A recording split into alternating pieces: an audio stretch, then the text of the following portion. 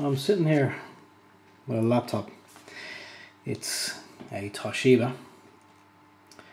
and it was switched off 24 hours ago and there was no issues with the machine. My wife tried to turn her on today to no avail. Well, when I say to no avail, the machine actually did boot up. However, no screen. What I've done just to check, I actually removed the screen. I checked behind, made sure the cables are okay. I also removed the keyboard and checked underneath there for loose cables. I also checked, well, I checked up along the screen here till I found the location of the magnet. Traced that down to a little switch just under here.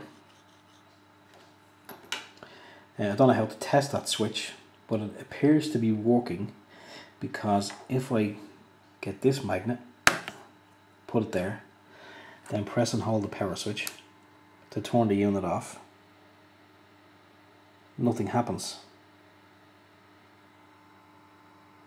Now I've gone through the motions as other people suggested on the internet. Take the battery out, drain it by holding the power supply button down for 60 seconds. I've done that. I've checked the RAM memory modules and everything's okay there. It's kind of all pointing to this, I thought, but I'm not 100% sure now, because if I remove that and now hit the power button,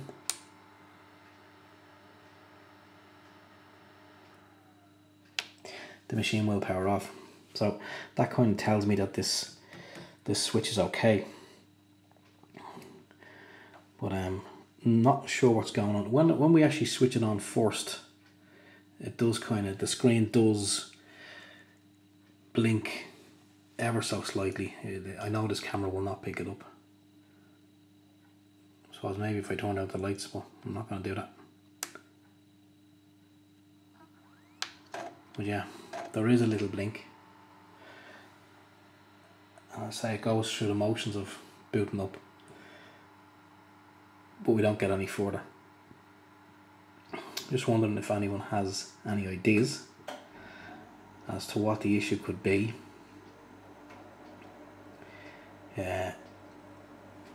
I did try, I know before I did have one, and the little backlight thing, well, I can't remember what it's called, but that was gone.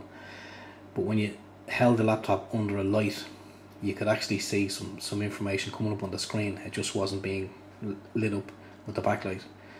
I don't know if that's what's going on here. As I say, I've looked under the light, I can't see anything, so I'm kind of stumped. If anyone has any ideas, just comment on this video, and really appreciate your help in getting this machine back to life. It is the wife's lifeline. So again, thanks for watching this video, and please do comment below if you have a solution. Thank you.